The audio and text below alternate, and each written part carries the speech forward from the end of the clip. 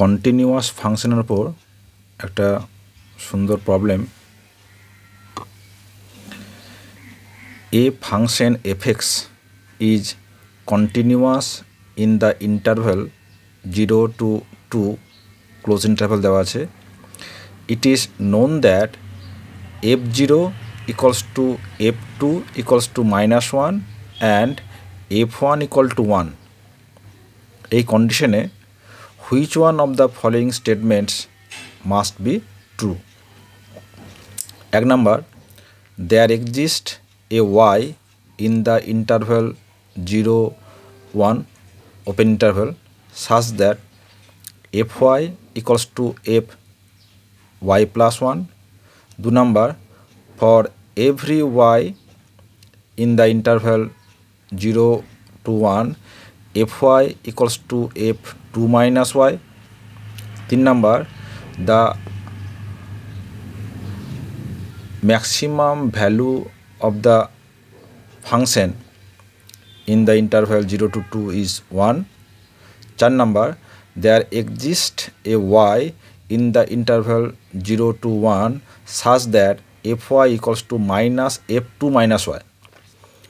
তাহলে চারটা আমাদের স্টেটমেন্ট দেওয়া আছে, আমাদের এদের মধ্যে কোন কোনটা ট্রু সেটা আমাদের বের করতে হবে। দেখা শুরু করি। তাহলে যেটা আমাদের দেওয়া আছে, কি দেওয়া আছে না, এফএক্স হচ্ছে continuous in the interval close interval 0 থেকে 2 এবং f0 equals to f2 equals to -1 R f1 equals to 1। তো প্রথম যে কেসটা দেওয়া আছে 1 নাম্বার, তা লেট gx একটা ফাংশন আমরা কনস্ট্রাক্ট করছি যে gx equals to f of x plus 1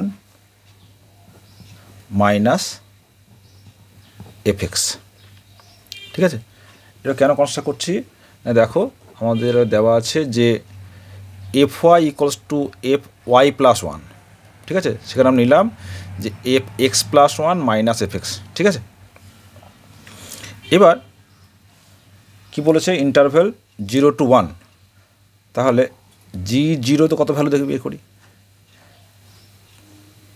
তাহলে g0, কারণ আমরা জানি এরা বলেছে যে কন্টিনিউয়াস ইন দ্য ইন্টারভেল 0 থেকে 2, তাহলে g0 কি আছে না f0 plus 1 minus f0, this is equal to f1 minus f0। এখন দেখুন f1 এর মান কত 1, f0 মান কত -1, তাহলে minus of -1 this is equal to 1 plus 1 this is equal to 2। আর বের করি g1, তাহলে f of 1 plus 1 minus f1, তাহলে f of 2 minus f1, f of 2 মান কত -1 আর f1 হচ্ছে 1 -1 ইজ ইকুয়াল টু -2। এবার দেখো যেহেতু fx কন্টিনিউয়াস তাহলে gxও কন্টিনিউয়াস, তাই তো। আচ্ছা, এটা ছবিটা আঁকো, গিয়ে দেওয়া আছে দেখো, এই যদি আমার রিয়াল লাইন হয়, এ হচ্ছে আমার কি ভ্যালু 0, এ হচ্ছে 1, f0তে বলছে g0তে বলছে 2, তাহলে এখানে 2, আর g1 হচ্ছে -2, তাহলে এই ধরনের ছবি পাবো আমরা।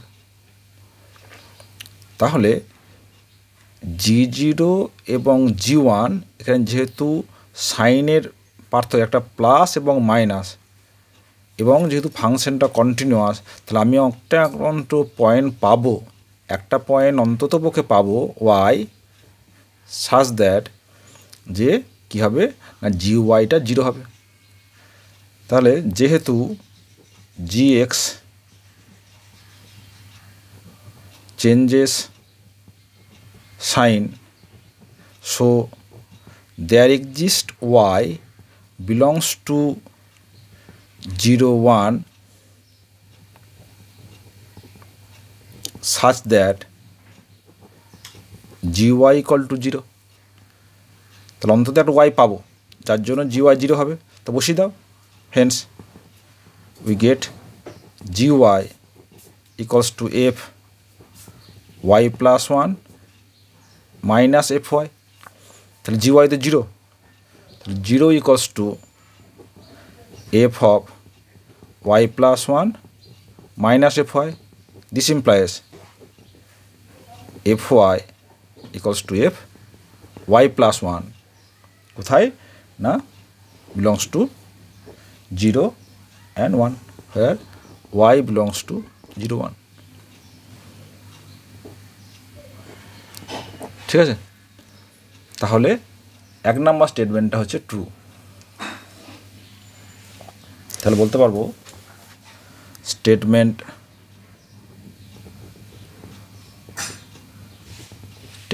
1 হচ্ছে ট্রু। ঠিক আছে, এবার 2 নাম্বার দিয়ে কী বলছে? 2 নাম্বার কী বলছে?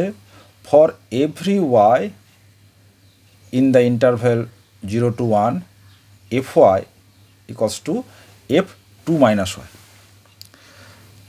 তাহলে case 2,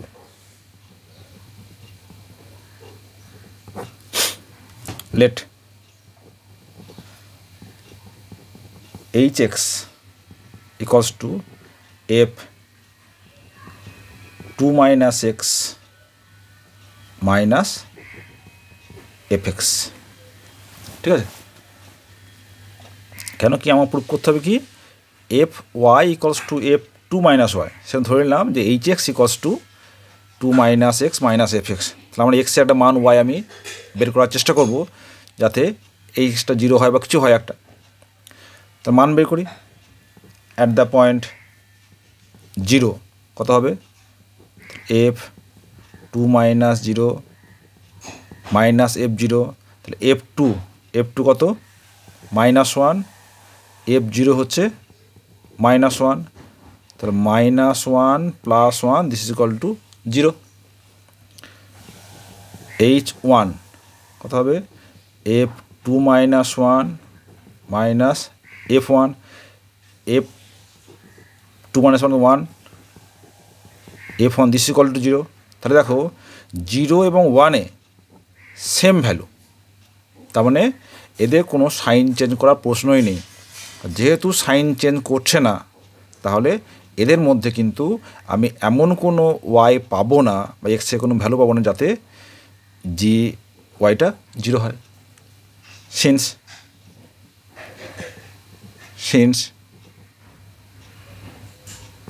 there is no change in sign,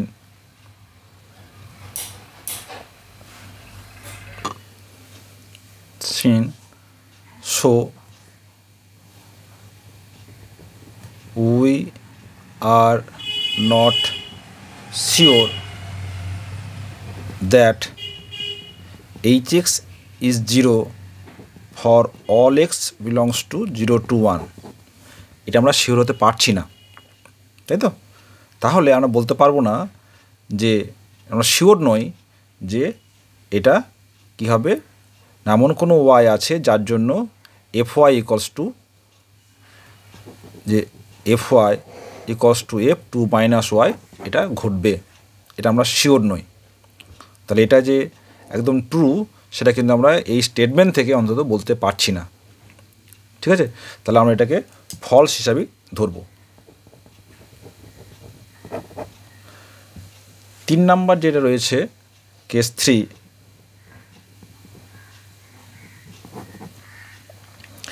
fx which is the maximum value of the function in the interval 0 to 2 is 1। এখানে দেখো কি দেওয়া আছে যে আমার যে ফাংশনটা দেওয়া আছে সেখানে বলা আছে যে f0 তার ভ্যালু বলা আছে -1, f1 তার ভ্যালু বলা আছে 1 এবং f2 সেখানে ভ্যালু বলা আছে -1। তাহলে আমরা যদি ছবিটা এরকম আঁকি, যে এরকম ছবি আঁকি, তাহলে দেখে মনে হতে পারে যে 1 পয়েন্টটা হচ্ছে ম্যাক্সিমাম ভ্যালু। কিন্তু দেখো ছবিটা তো এরকম হতে পারে, এরকম হতে পারে, তাই না? তাহলে ম্যাক্সিমাম ভ্যালু কিন্তু অন্য কিছু থাকতে পারে।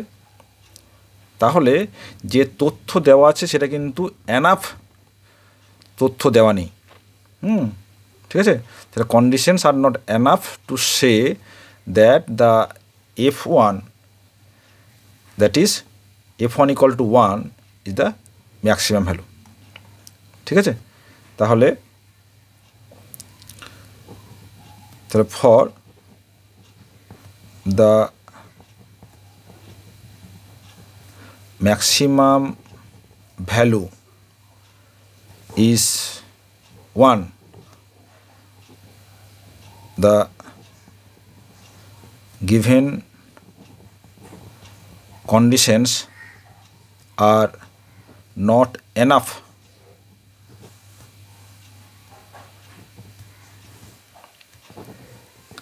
to say this। ঠিক আছে? তাহলে এটাকে আমরা ফলস হিসাবে ট্রিট করব। ঠিক আছে? এবার কেস 4 কি বলছে? দেয়ার exist A Y in the interval 0 to 1 such that fy equals to -f2 - y। তাহলে লেট ধরে নিই, late jx equals to fx plus f of 2 - x। কোনটা বলেছে 0 থেকে 1? তা বের করি। j0 equals to f0 plus f2 - 0। f0 মানে হচ্ছে -1, f2 মানে হচ্ছে -1, this is equal to -2। R j1 equals to f1 plus f of 1 that is equal to 2f1। তাহলে 2 × 1 ইজ ইকুয়াল টু 2। ছবিটা কী দাঁড়াচ্ছে দেখো। তাহলে যে ফাংশনটা, তাহলে এই হচ্ছে 0, সেখানে বলছে -2 এবং 1 সেখানে বলা হচ্ছে 2। তাহলে ফাংশনটা কীরকম হবে? এরকম ফাংশন হবে। তাহলে দেখো যেহেতু সাইন চেঞ্জ করছে, -2 থেকে +2-তে যাচ্ছে, তাহলে দেয়ার exist at least one value of x such that J x equals to 0। তাহলে আমি বলতে পারি since J x change it's sign in 0 to 1, 0 থেকে 1 পয়েন্টে সাইনটা চেঞ্জ করছে, so there exist y belongs to 0, 1 such that iy equals to 0. Hence we get iy equals to fy plus f2 - y. That implies fy equals to minus of f2 - y। ঠিক আছে? তাই এটা হচ্ছে। তাহলে Haynes case বা statement 4 is true. তাহলে আমরা কী পেলাম? এখানে স্টেটমেন্ট 1 অ্যান্ড স্টেটমেন্ট 4 হচ্ছে ট্রু।